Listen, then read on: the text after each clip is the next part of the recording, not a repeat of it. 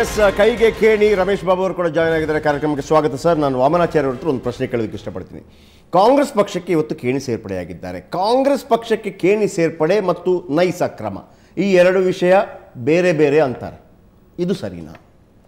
ಖೇಣಿಗೆ licence ಕೊಡೋದ್ರಿಂದ ಹಿಡ್ಕೊಂಡು ಇಲ್ಲಿವರೆಗೆ ಬೆಳೆಸಿ ಅವ್ರದ್ದು ಮೇಲಿನ ಮೇಲೆ ಟೋಲ್ ಹೆಚ್ಚು ಮಾಡಿ ಮಧ್ಯದಲ್ಲಿ 550 ಎಕರೆ ಒಂದು ಸಲ, 2300 ಎಕರೆ ಇನ್ನೊಂದು ಸಲ ಮಾಡಿ ಆ್ಯಕ್ಚುಲಿ ರಮೇಶ್ ಬಾಬು ಅವ್ರಿಗೆ ಹೆಚ್ಚು ಡೀಟೇಲ್ಸ್ ಗೊತ್ತಿದೆ. ಇದು ಬೆಂಗಳೂರಿನಿಂದ ಮೈಸೂರಿಗೆ ಹೋಗುವಂಥ ಕಾರಿಡಾರ್ ಆಗಿತ್ತು, ನಂದಿ ಇನ್ಫ್ರಾಸ್ಟ್ರಕ್ಚರ್ ಕಾರಿಡಾರ್, ಹೌದು, ನೈಸ್ ಅಂತ.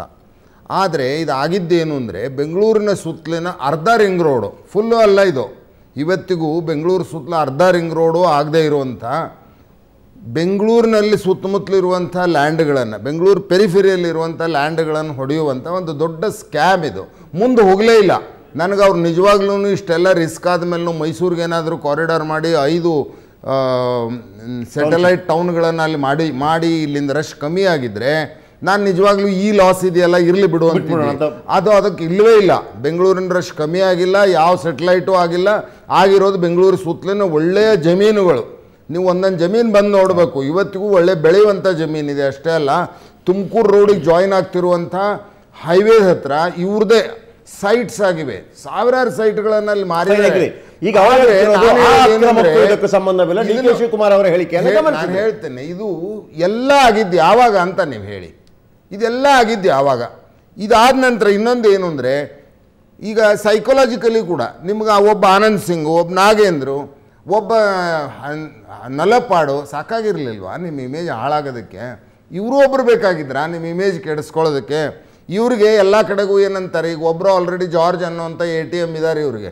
ಹಿಂಗೆ ಬಟನ್ ಒತ್ತಿದ್ರೆ ದಬದಬ ಅಂತ ಹಣ ಬೀಳುತ್ತೆ. ಇನ್ನೊಬ್ರು ಬೇಕಾಗಿತ್ತ? ಅದಕ್ಕೆ ತಗೊಂಡ್ರ ನೀವು? MP ರಾಜ್ಯಸಭಾ ಚುನಾವಣೆ ಇದ್ರ ಹಿಂದಾದಾಗ ನಿಮಗೆ ಕಥೆ ನೆನಪಿರ್ಬೋದು, ನಿಮಗೂ ನೆನಪಿರ್ಬೋದು. ಮುಂಬೈಯ ಒಂದು ಹೋಟೆಲಲ್ಲಿ, ಜುಹು ಹೋಟೆಲಲ್ಲಿ ಮೀಡಿಯಾದವ್ರಿಗೆ ಸಾಲೆ ಅಂತ ಕರೆದ್ರು. ಸಾಲೆ ಅಂದ್ರೆ ಗೊತ್ತಾ ನಿಮಗೆ? ಕೆಟ್ಟದಾದಂಥ ಬೈಗಳದು. ಪ್ರೀತಿಯಿಂದನೂ ಹೇಳ್ತಾರೆ, ಅದು ಬೇರೆ ವಿಷಯ. ಬಟ್ ಸಾಲೆ ಅಂದರೆ ಬೈಗಳು. ಹೀಗೆ ಬೈದಿದ್ರು.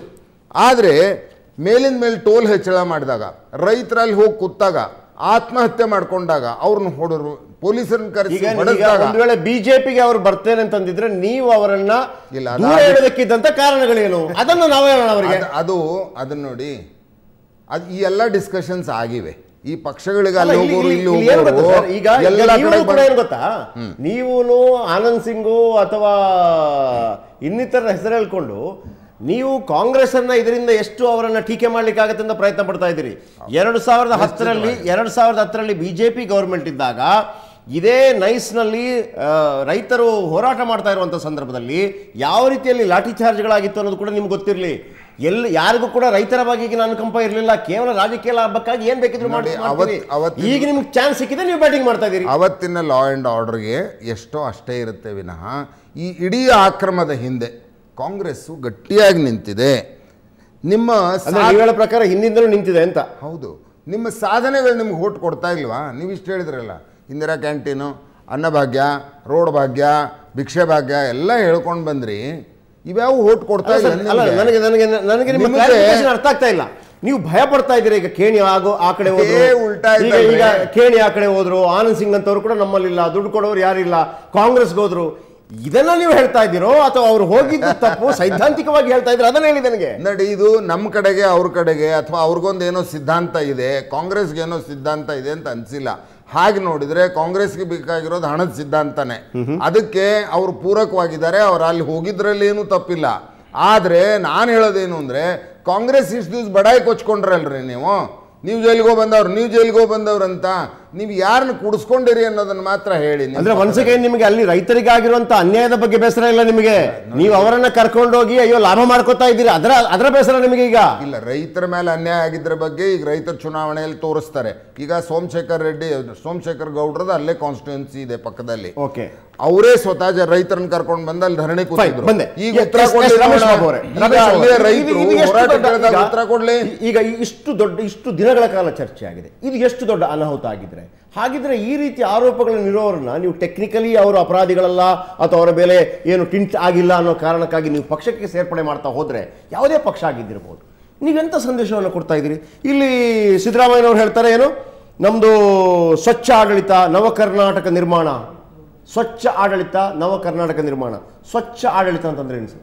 ಅದನ್ನೇ ಖೇಣಿಯವರು ಹೆಗಲ ಮೇಲೆ ಕೈ ಹಾಕಿ ನಾನು ನಿಮ್ಮ ಜೊತೆ ಇದ್ದೀನಿ, ನಾನು ಸ್ವಚ್ಛವಾಗಿದ್ದೀನಿ, ನೀವು ಸ್ವಚ್ಛ ಆಡಳಿತ ಕೊಡ್ತಾ ಇದ್ದೀರಾ ಅಂತೇಳಿ ಬೆಂತಟ್ಟಿ ಹೇಳ್ತಾ ಇದ್ದಾರೆ ನೋಡಿ, ಅಲ್ಲಿ ಬರ್ತಾ ಇದೆ, ಅದನ್ನ ನೋಡೇ ಹೇಳ್ಬೇಕು. ಅವ್ರು ಬೆಂತಟ್ತಾ ಇದ್ದಾರೆ ಸಿಎಂ ಅಂದ್ರೆ ನಂತರ ನೀವು ಸ್ವಚ್ಛವಾಗಿದ್ದೀರಾ, ನೀವು ಸ್ವಚ್ಛ ನಾನು ಸ್ವಚ್ಛ ಅಂತೇಳಿ ಇಂಡಿಕೇಶನ್ ಖೇಣಿಯವ್ರು ಕೊಡ್ತಾ ಇರ್ತಕ್ಕಂಥದ್ದು.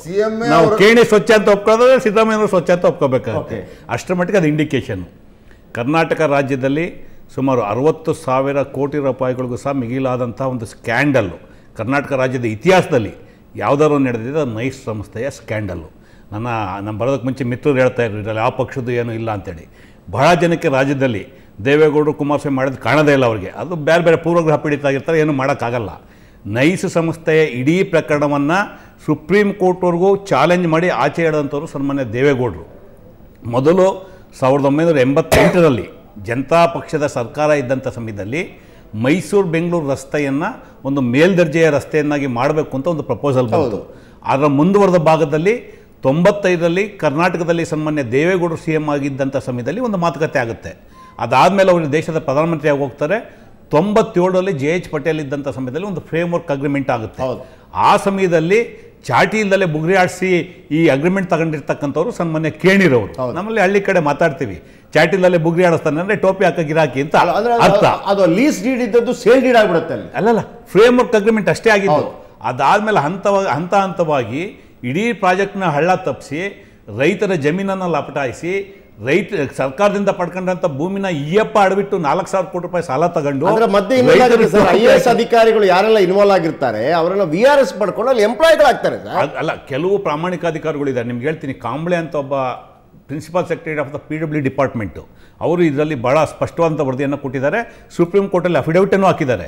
ನಾವು ಎಲ್ಲ ಅಧಿಕಾರಿಗಳನ್ನ ಅನುಮಾನದಿಂದ ನೋಡೋಂಥದ್ದು ಬೇಡ. ಇವತ್ತೇನಾದ್ರು ಸದನ ಸಮಿತಿ ರಿಪೋರ್ಟ್ ಬಂದಿದೆ, ಇಲ್ಲಿರ್ತಕ್ಕಂಥ ಅವ್ಯವಹಾರಗಳನ್ನ ಬಯಲು ಮಾಡಿದ್ದಾರೆ ಅಂದರೆ ನಮ್ಮ ರಾಜ್ಯ ಸರ್ಕಾರದ ಪ್ರಾಮಾಣಿಕ ಅಧಿಕಾರಿಗಳ ಒಂದು ಪ್ರಯತ್ನ ಅಂತೇಳಿ ನಾನು ಬಹಳ ಸ್ಪಷ್ಟವಾಗಿ ಅಧಿಕಾರಿಗಳನ್ನು ಕೂಡ ದಾರಿ ತಪ್ಪಿಸೋ ಕೆಲಸ ಆಗಿದೆ. ನಾನು ಹೆಸರುಗಳೇ ಹೇಳ್ತೀನಿ. ಕ್ಯಾಪ್ಟನ್ ರಮೇಶ್ ಅಂತೇಳಿ PW department retired chief engineer. He was working in the nice company. Yes, ಬನ್ನಿ ಸರ್. ಈಗ ನಾವು ಅದರ ಬಗ್ಗೆ ಒಂದು SMS ಅಭಿಯಾನ ಕೂಡ ಕೈಗೊಂಡಿದ್ವಿ. ಪಕ್ಷಕ್ಕೆ ಸೇರಿಸಿಕೊಂಡಿದ್ದು ತಪ್ಪೋ ಸರಿನೋ ಅನ್ನುವಂಥದ್ದು. ರಾಜ್ಯದ ಅನೇಕ ಸಾವಿರಾರು ಮಂದಿ ಇದಕ್ಕೆ SMS ಪೋಲಿಂಗಲ್ಲಿ ಭಾಗವಹಿಸಿದ್ದಾರೆ. ಅದರ ರಿಸಲ್ಟ್ ನೋಡ್ಕೊಂಡು ಬರೋಣ. 50,000ಕ್ಕಿಂತಲೂ ಹೆಚ್ಚು SMS ಮೆಸೇಜ್ನಲ್ಲಿ ಏನು ಹೇಳಿದರು, ಬನ್ನಿ ಅದರ ಒಂದು ರಿಸಲ್ಟ್ ನೋಡ್ಕೊಂಡು ಬರೋಣ. ಅಶೋಕ್ ಖೇಣಿಯನ್ನ ಕಾಂಗ್ರೆಸ್ ಪಕ್ಷಕ್ಕೆ ಸೇರಿಸಿಕೊಂಡಿರುವುದು ಸರಿಯೋ ತಪ್ಪೋ ಅನ್ನುವಂಥ ಪ್ರಶ್ನೆಯನ್ನು, ಅದು ಕೂಡ ನೈಸ್ ವಿಚಾರಕ್ಕೆ ಸಂಬಂಧಪಟ್ಟ ಹಾಗೆ ನಾವು ಗಮನದಲ್ಲಿಟ್ಟುಕೊಂಡು ಜನಾಭಿಮತ SMS ಜನಾಭಿಮತ ತಪ್ಪು ಅಂತ ಹೇಳಿದವರು 82%, ಸರಿ ಅಂತ ಹೇಳಿದವರು 18% ಜನ. ಓಕೆ, ಈಗೊಂದು ಬ್ರೇಕ್ ತಗೊಳ್ಳೋ ವೀಕ್ಷಕರೇ, ಇಲ್ಲಿ ಮುಖ್ಯವಾಗಿ ಗಮನಿಸಬೇಕು, ಸದನ ಸಮಿತಿ ಕೊಟ್ಟಂತ ಒಂದು ವರದಿ ಏನಿದೆ ಅದರಲ್ಲಿ ಉಲ್ಲೇಖವಾಗುವಂಥ ಕೆಲವು ಪಾಯಿಂಟ್ಗಳನ್ನು ಹೇಳ್ಬಿಡ್ತೀನಿ. ಚತುಷ್ಪಥ ರಸ್ತೆಗೆ 5,119 ಎಕರೆ ಮಾತ್ರವೇ ಅನುಮೋದನೆ ನೀಡಿದ್ದ ರಾಜ್ಯ ಸಚಿವ ಸಂಪುಟ ಒಪ್ಪಿಗೆ ಪಡೆಯದೆ 6,999 ಎಕರೆ ಎಂದು ಬದಲಾವಣೆ ಮಾಡಿ ನಿಯಮ ಉಲ್ಲಂಘನೆಯಾಗಿದೆ. ಒಟ್ಟಾರೆ ಯೋಜನೆ ಒಪ್ಪಂದಂತೆ 13,327 ಎಕರೆ ಜಮೀನು ಸ್ವಾಧೀನ ಮಾಡಬೇಕಿತ್ತು. ನೈಸ್ ಕಂಪನಿಗೆ ಲಾಭ ಮಾಡಿಕೊಡಲು KIADBಯಿಂದ 23,844 ಎಕರೆ ಜಮೀನು ಸ್ವಾಧೀನವಾಗಿದೆ. ಆಮೇಲೆ ಅನಧಿಕೃತವಾಗಿ 2008ರಿಂದ ಸುಮಾರು 1,350 ಕೋಟಿ ಹಣ ಟೋಲ್ ಸಂಗ್ರಹಿಸಿದ್ದಾರೆ ಖೇಣಿ. ಹಾಗಾಗಿ ಒಪ್ಪಂದದಲ್ಲಿ ಉಲ್ಲೇಖಿಸಿರುವ 22 ಅಂಶಗಳ ಪೈಕಿ 16 ಅಂಶಗಳನ್ನು ಉಲ್ಲಂಘಿಸಿರುವ ನೈಸ್ CBI, ಜಾರಿ ನಿರ್ದೇಶನಾಲಯ ಅಥವಾ ತತ್ಸಮಾನ ಸಂಸ್ಥೆಗಳ ಮೂಲಕ ಇದರ ತನಿಖೆಯಾಗಬೇಕು. ಈ ವರದಿ ಬಂದು 1 ವರ್ಷ ಆದ ನಂತರ ಕೂಡ ಅದನ್ನು ಅಂಗೀಕಾರ ಮಾಡೋದಿಲ್ಲ. ಯಾಕಂದರೆ ಆ 1 ವರ್ಷದ ಅವಧಿಯಲ್ಲಿ ಅವರು ಬೇರೆಲ್ಲ ಕಡೆ ಹೋಗೋದಕ್ಕೆ ಅವಕಾಶ ಮಾಡಿಕೊಡಲಾಯಿತು ಅನ್ನುವಂಥ ಆರೋಪ ಕೂಡ ಇದೆ.